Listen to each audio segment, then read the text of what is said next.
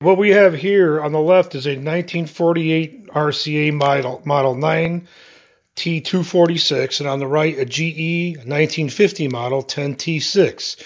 And I wanted to quickly point out some of the big advances that took place within 2 years. The RCA set on the left has a non-aluminized 10BP4, as the one on the right has an aluminized 10FP4A. Both these tubes are interchangeable electrically, but aluminizing the tube or adding aluminum to it was for much better brightness. You can get a lot more brightness out of the tube before you overdrove it. Secondly, we had the IF frequency on this set is 22.5 megahertz, and on this one is 45.75 megahertz. They doubled the frequency. And people that understand and know about radio, early radio, in the early 1930s, they created what was called a super heterodyne.